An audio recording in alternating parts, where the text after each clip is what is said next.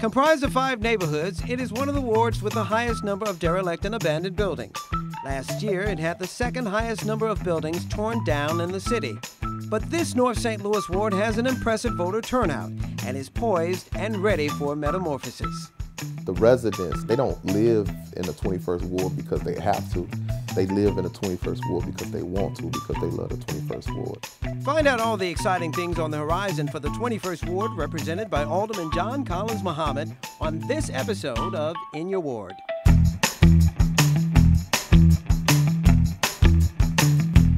The 21st ward is portions of North St. Louis.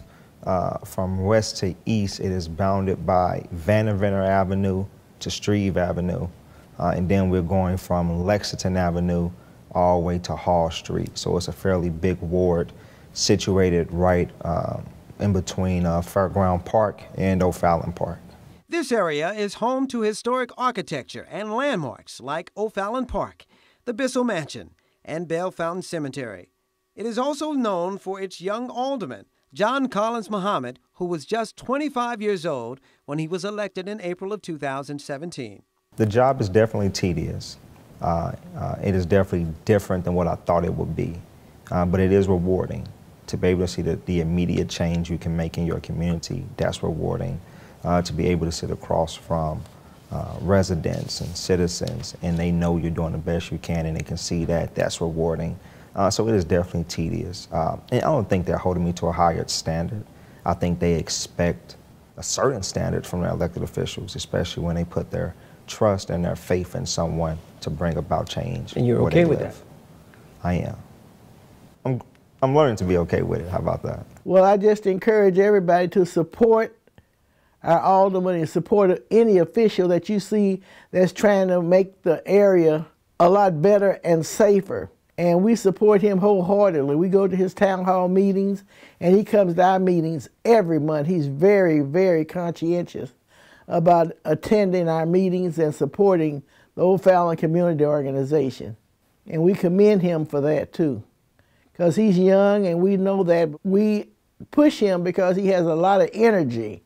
And that's what you need. You don't need nobody tired and seasoned that can't do too much anymore. So he has a lot to do, and he's doing a wonderful job. What's your relationship with your constituents? So what do they say when they see you out in the public? Are you taking me to lunch? That's about it almost. And it's different. I mean, some good and some bad. It all depends on that day, because we have very serious problems in our ward, but we are making great strides, and progressing our ward is real. So I can catch a resident who will give me an earful about crime or an earful about development. Then I can catch a resident who is absolutely pleased with all the things that we're doing in our ward. So it's different. It's a balance, and that's why I like the most. No matter the issues that we have, we never forget the great accomplishments that we are making, and that's what I like the most about my ward.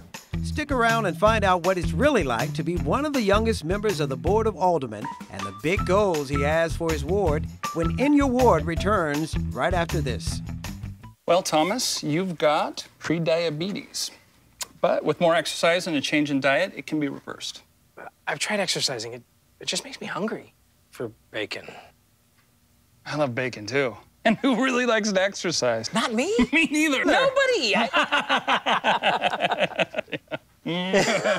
So we're good? What? Oh, you still have pre-diabetes. Big time. Bye-bye. Hi. Hoping for a crisp breeze to help keep you alert. Oh, he took a sip of water too. That'll probably help. You were probably gonna turn down the radio too, so you could focus, right? Probably okay isn't okay. Right? If you see a warning sign, stop and call a cab, a car, or a friend. I think the water line is what really drove it home. I blew on him. Dad? Just 1 minute, okay? Hey, Bobo, do trees tell each other stories? I'm sorry. I'm afraid I don't know that. Hey, why don't we go find out?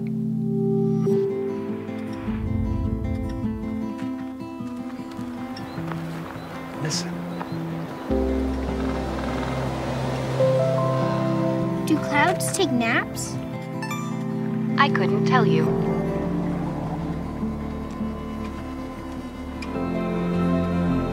Can birds draw pictures?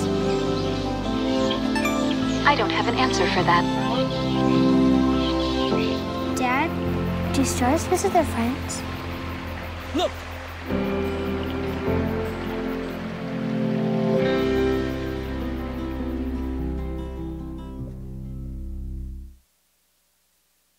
Now tell me how you came to run actually for Alderman. I just wanted to play a small role in advancing and progressing my community. I was ready to begin the work of rebuilding the community I chose to live in. And so here I am, roughly 2 years later. At 27, is being a young alderman an advantage or disadvantage? It's both. It's both. I was elected at the age of 25. So my colleagues were saying, who is this young kid?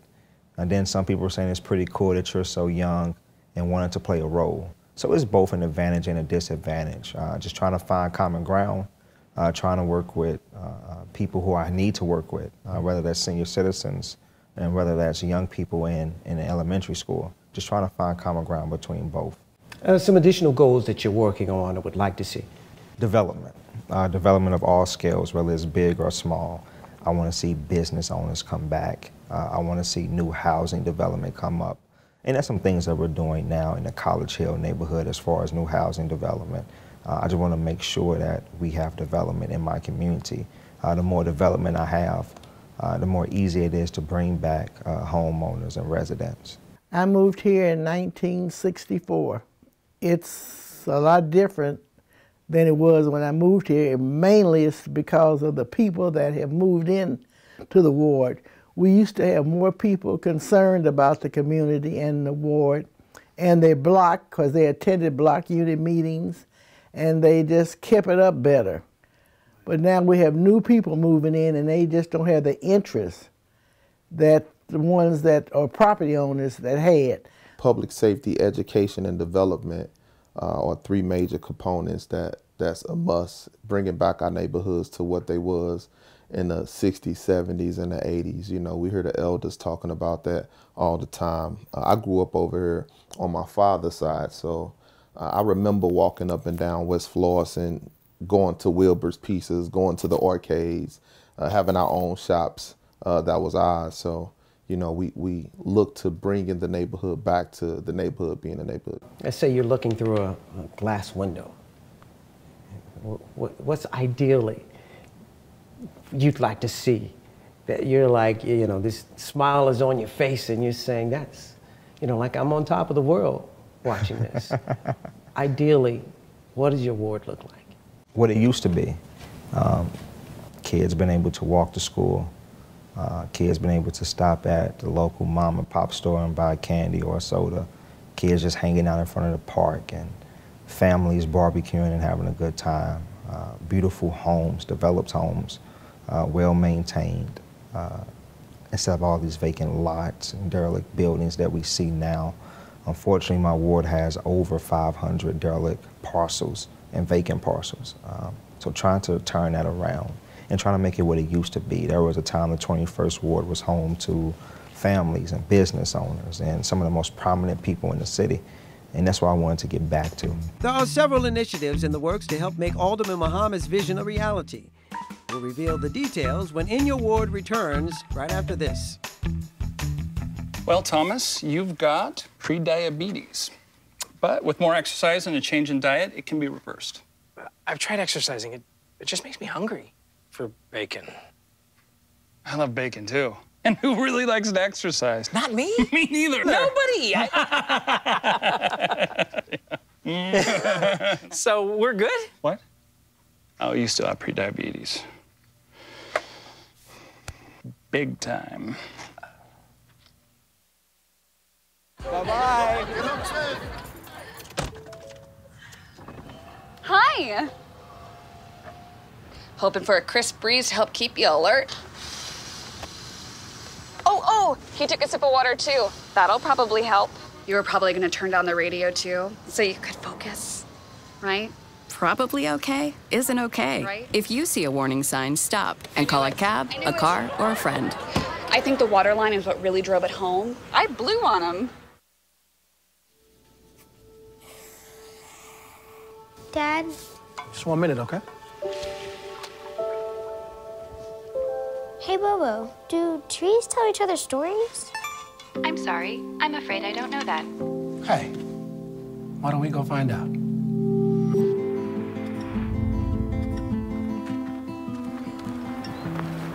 Listen.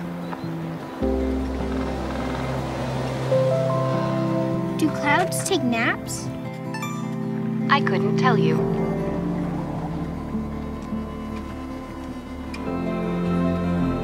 Can birds draw pictures? I don't have an answer for that. Dad, do stars visit their friends? Look!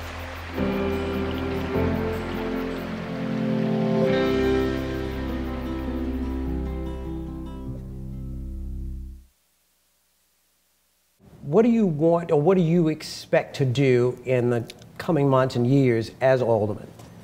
It's all about rebuilding and rebranding.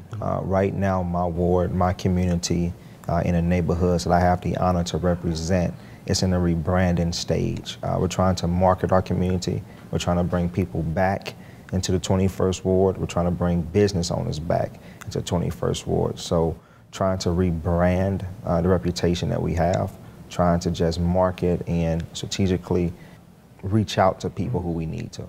So we are doing a TIF funding and a redevelopment plan on Natural Bridge, basically to encourage business owners and developers to come back to this side of town and help us redevelop Natural Bridge. This redevelopment package includes tax abatement, it includes special incentives for developers, and it includes TIF funding, that's tax increment financing.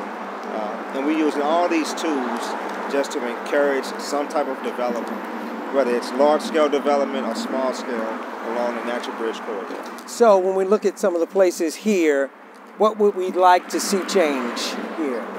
I like to see Natural Bridge look just like South Grand. I would like to see it look like the Central West End, just development, just a busy street filled with commercial revitalization. We've been focused a lot on this particular intersection, Natural Bridge and New Stand. Okay. We just renovated a new bank right across the street, Commerce Bank. But I love this bank because it's right across the street from this library, Geo Davis Library. And I think it's a perfect partnership. People who are interested in opening up small businesses or looking for entrepreneurship opportunities, they can do the research at the bank and literally just walk right across the street. And we have had this happen a few times, so I think it's a perfect partnership. And I'm glad that the bank has chosen to stay in this community. On that note, let's talk about the $1 housing program. Absolutely. So the $1 housing program is something I've been working on for 2 years now, ever since I became alderman. I got the idea from a multitude of cities. Kansas City, Baltimore, and Cleveland all did similar programs. And this was to revitalize struggling neighborhoods. So in the city, we are doing the exact same thing with a 1-year pilot program, where in our city's land bank under LRA, we are selling residential properties for $1. There is a process to it. The person has to complete the renovations and constructions within 2 years. And after that 2 years, they get the deed to the home. And hopefully we have a new homeowner and a new family in North St. Louis or in any other ward that will be affected by this. In April of 2017, the people in the city of St. Louis voted for what they call Proposition NS, a very, very small property tax to allow us to borrow up to $40 million to put roofs, gutters, and tuck pointings on buildings that can be preserved in your neighborhoods.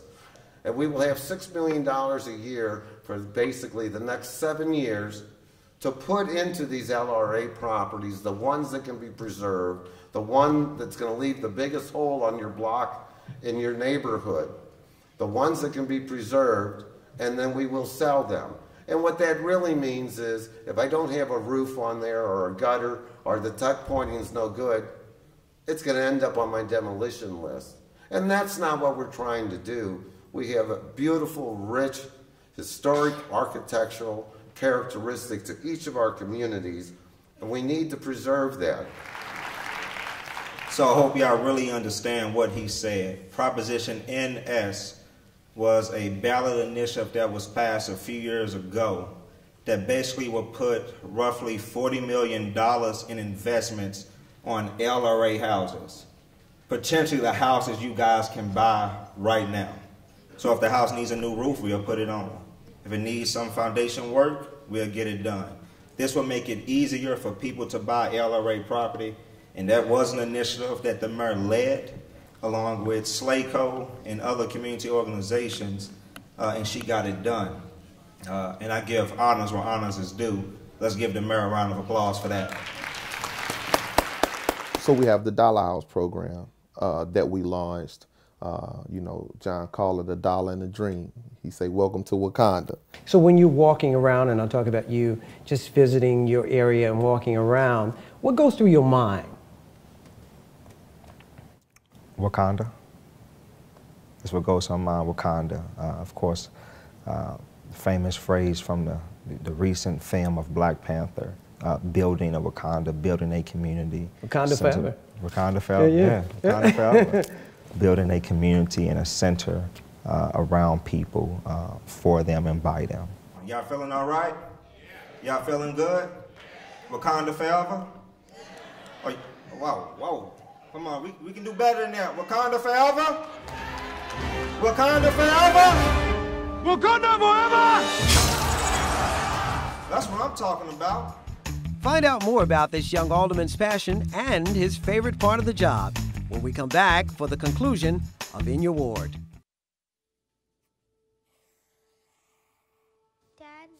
Just 1 minute, okay? Hey, Bobo, do trees tell each other stories? I'm sorry. I'm afraid I don't know that. Hey, why don't we go find out?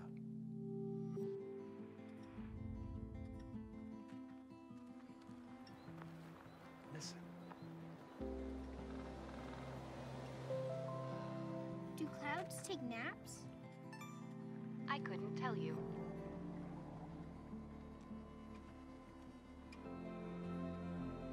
Can birds draw pictures? I don't have an answer for that. Dad, do stars visit their friends? Look!